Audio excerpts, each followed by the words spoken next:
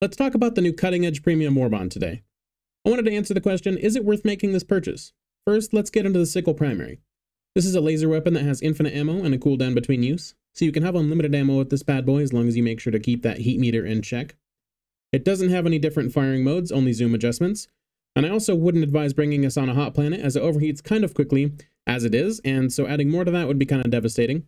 You can have up to 6 coils in this, but you shouldn't usually need those.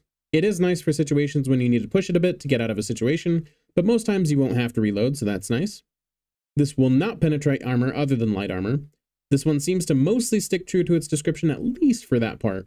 I will say that this can clear a horde pretty decently on bugs, and you can pop the tops off of automatons with almost pinpoint accuracy as well.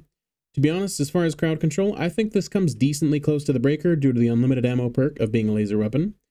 I think this is the best weapon to come out of this pack so far, and one you may actually end up using in your arsenal, unlike many of the other automatic choices. So, if you're keen on a pretty cool laser weapon that performs slightly under the breaker shotgun, at least in crowd control, and never has to reload with managed heat levels, then this would be the gun for you. Next up, the Punisher Plasma variant. This is less a shotgun and more of a mini plasma mortar. It has a massive drop-off, making each shot arc moments after being fired. It's okay at best. It won't make any parts of a mission easier, and it can do okay in crowds, as long as you can arc it right, but having to adjust for the bullet drop mid-combat just to maybe hit a few mobs, and not even take them out most times is not really worth it for me. One unique thing about plasma weapons is that they seem to get a bigger explosion radius the farther away it's fired, so it could be used as a faraway type mortar for an area, with kind of an okay effectiveness. But there are plenty of other things that would do that and better, so for this weapon specifically, I really don't understand what they were trying to go with here. This cannot take out bug holes or outposts, so it's not going to be useful for those from my testing. This comes with 8 bullets per mag and a total of 12 mags available at max. And this one is pretty underwhelming, and I honestly can't see anyone really bringing this with many other weapons and stratagems taking its place and doing it far better than this can. So for this one specifically, I'd say it's probably not worth it. This next one is basically a light version of the Arc Thrower without being a support weapon. This is the Arc 12 Blitzer shotgun. Honestly, does better crowd control than the last weapon, and it's got a pretty decent ability to spread when used from a distance. So you can hit multiple targets with it quite well. This has infinite ammo as well, but with a cooldown in between each shot rather than an overheat mechanic or a charge up mechanic like the Arc Thrower. So it's unique in that way. You can't change anything on this weapon. It also doesn't come with a flashlight either, so not much to customize here overall. This does decently well on smaller bugs and can actually take out 3 to 4 at a time with a decent distance from them. But usually if you're close, the arc spread is mainly going to focus on the closest target to you, and it can do decent damage, but most of the bigger trash mobs will take you multiple shots, and with a few seconds in between each shot, it's going to be a bit hard to justify bringing this one in because of that. I tried this on automatons as well, and I would highly advise against it. It's really not good there, as they require more precision than this weapon is going to offer you, and you can do much better with a weapon that is actually going to allow precision to hit that head, as it's going to be a massive gamble on whether or not it actually takes the head out, especially when you're diving and dodging away from a hailstorm of gunfire.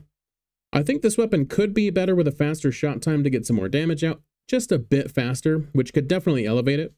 I was actually pretty excited for this one, but ultimately, I won't be using this personally, as it just doesn't perform in a way that works for my playstyle. This may work for you, but I felt like this wasn't really for me. I am really disappointed on this one. The Lays 7 Dagger. This is somehow worse than the Scythe, so if you didn't like that weapon, then it's likely that you won't like this one. It takes abysmally long to take anything down with this thing. It won't do any armor penetration above light like most things. It even fails at taking down the one enemy that has a weakness to precision, which is what this thing is going to be best at. It overheats insanely fast and isn't worth using in my opinion. I would suggest pretty much any other weapon over this. I am sure there are some out there that may find this useful, but to me it doesn't hit any harder than a squirt gun, and you will most likely overheat the gun before you actually take out your intended target. So this one is definitely not worth the price tag to me so far, and honestly, I think most people will feel pretty much the same about this one. Now that we have covered all the weapons, let's talk about the new grenade. The G23 stun grenade. This is one of the things I was most hopeful for within this pack, and I absolutely delivered. It will stun crowds incredibly well, and you can also cook this in your hand and let it explode to stun everything in a small radius around you. You will also get slowed by this, but you can dive out of those annoying hunters with relative ease when doing so. This also stuns almost every elite enemy in the game. It can stop chargers dead in their tracks, this can interrupt Bile Titans and daze them for a few moments, and even stop Hulks. The one thing this will not stop is tanks, which makes complete sense, but that is the one elite enemy that you cannot stop with these. I really enjoy this grenade. There is one small thing about it that most won't enjoy though, and that is that it doesn't act as an explosive. So that means no bug holes or no outposts. And that also means you can't open the random caches around the map either. So if you're fine with that downside, then I would seriously recommend this. These give you a breath of fresh air against things like hunters and stalkers, as well as chargers when they just won't stop pestering you. I think this is probably my favorite item to come out of the new Warbond, and I cannot recommend it enough. The next item that you can get from this pack that is not a weapon is the Localization Confusion booster. I am not 100% the full effects of this, but the description reads that it increases the time in between enemy encounters. From what I have been able to gather, this means that enemies can't call in reinforcements as often. This doesn't seem to target any enemy in particular, just overall once a reinforcement is called, it takes a longer time for the enemy to do so again. I was playing with this in all the footage and all my recent gameplay, and it did seem to make a small difference.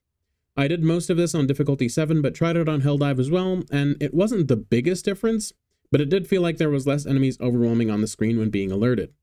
So as far as the exact percentage or time that this provides, I couldn't say, as it doesn't exactly state that anywhere. There will need to be some more testing for this overall to try to pinpoint exactly what this can do for you, but I feel like with this booster it can definitely be a boon, but there's some more testing that needs to be done here. The last major thing you can get from this pack is going to be the armor. Now all of this armor is going to share the exact same buff. The only difference is going to be the looks, and that one is light armor instead of medium armor. The benefit is that it provides 95% arc damage resistance, which is actually a lot. The only issue is that it isn't really going to be the best perk, as you want to avoid getting hit with arc damage in the first place, so trying to prevent something that shouldn't really be happening in the first place kind of seems a bit hard to justify for me personally. You may be able to arc off of your friends using this armor, and the arc thrower, but I don't feel like this is going to be a game changer, and unless you like the fashion, it seems that the other perks of the current armor selection is going to provide more benefits, so unless you just really like the way this looks, or you really want to arc off of your friends using some sort of arc gun, then this probably won't give you much benefit. To give you my honest opinion on this pack, I would say to avoid paying real money for it. There's no rush to get most of this stuff. It's really not going to make or break your experience here, and the three best things out of this is the Sickle, Stun Grenade, and the new booster, at least in my opinion. All of which, again, aren't going to make this game easy mode by any means. So overall, I do like this theme, and it's a pretty cool idea for most of these weapons, but I don't feel like most of these added much benefit to the already armory that we currently have presented to us. This is definitely a great step in a direction for adding a more diverse set of things that we will see in the battlefield, but with this pack, I have a feeling that most of the packs will follow this idea that we see in the future and going to come with a few highlights and a few duds. So enjoy the game and get things at your own pace. If you feel like paying for it, great, or if you already have enough super credits to get this, then that's perfect as well. As far as that goes, I wouldn't recommend rushing to get this by any means. I hope this was able to help you in some way overall, and thank you so much for watching this video. Go out there and spread some democracy with your favorite gear.